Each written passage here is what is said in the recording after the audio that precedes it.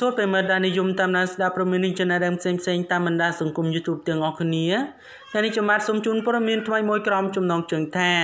បាត់ទីតាំងផលិតបាពពុះសណ្ដែកចំនួន7នៅស្រុកខ្សាច់កណ្ដាលខេត្តកណ្ដាលបាទក្រោយពីរកឃើញផ្ទុកនៅសារធាតុគីមីចំនួន8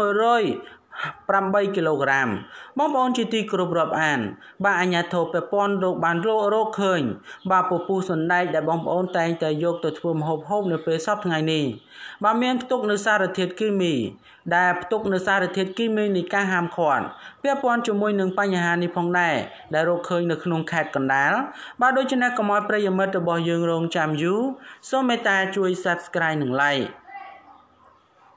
ទីតាំងផលិតពពុះសណ្ដែកចំនួន7កន្លែងត្រូវបានបិទជាបណ្ដោះអាសន្នបាទក្រោយពីរកឃើញពពុះសណ្ដែកផលិតរួចមានផ្ទុកសារធាតុគីមីបូរ៉ាបាទគឺសម្រាប់រក្សាសាកសពចំនួន8 គីឡូក្រាមត្រូវបានរឹបអូរយកទៅរក្សាទុកដើម្បី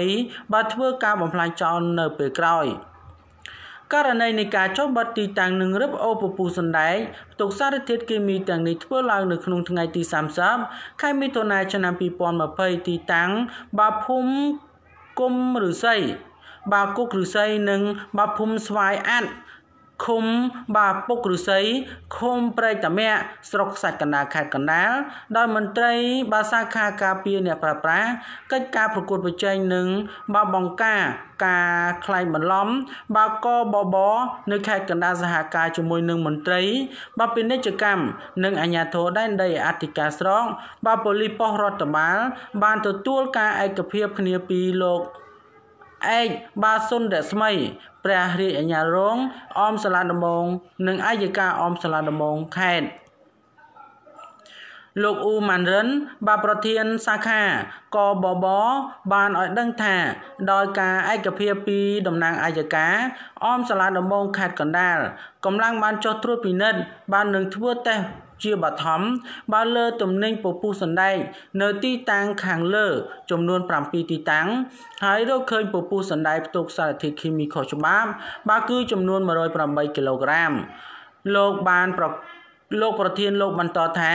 បន្ទាប់ពីរកឃើញផុសតាងជាក់ស្ដែងកម្លាំងជំនាញបានសម្រេចបាទបិទទីតាំងទាំង7បាទបណ្ដោះអាសន្នរឹបអូសយកផលិតផលបាទទាំងអស់ទៅរក្សាទុកបាទត្រៀមដុតគំទេចចោលរីឯម្ចាស់ទីតាំងទាំង7ទីតាំង